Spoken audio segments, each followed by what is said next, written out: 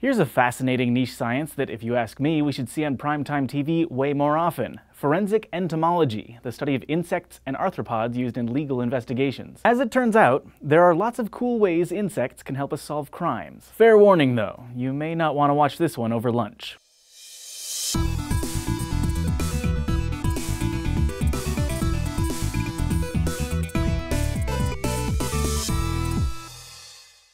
The field of forensic entomology is actually pretty broad, and it's commonly divided up into three general areas: urban, stored product, and medico-legal. The urban specialty focuses on insects in human dwellings. Scientists who do this kind of work could surely tell you all kinds of amazing things about what goes on in your kitchen cabinets at night, but as forensic experts, they specialize in investigating both civil and criminal cases, helping in lawsuits involving, say, damages from a cockroach or bedbug infestation. Stored product entomology, meanwhile, usually deals with the contamination of commercial products, like if you find a family of dead ants in your fast food burrito, or a bunch of moth wings in your candy bar, or spiders in your toilet paper roll. But the medico-legal area is the most flashy, popularized part of the field. It's what you might see on an episode of CSI, and it often involves reading the signs of blood-sucking or carrion-feeding insects at violent crime scenes, typically involving murder, suicide, abuse, and neglect. At a fresh crime scene, for example, forensic entomologists would know that tiny flecks of what look like spattered blood could actually be the prints of roaches or flies that had walked through blood elsewhere at the scene. These experts can even match human DNA from the blood found in blood-feeding insects, living or dead. One murder case in Italy was solved when investigators scraped a blood-filled mosquito off the wall in a suspect's house and found it contained the blood of the victim.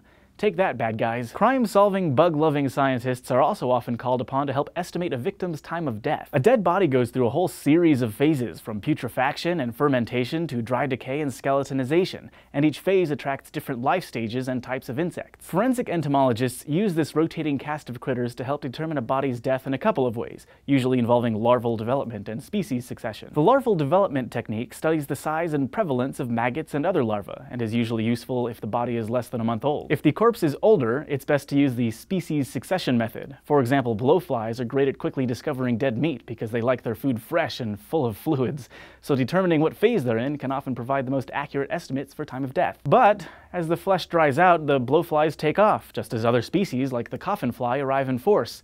Once the corpse is too dry for even maggots, all the flies clear out. Then beetles often roll in. Some species like hide and carrion beetles have robust mouthparts that can work on the remaining dried flesh and ligaments.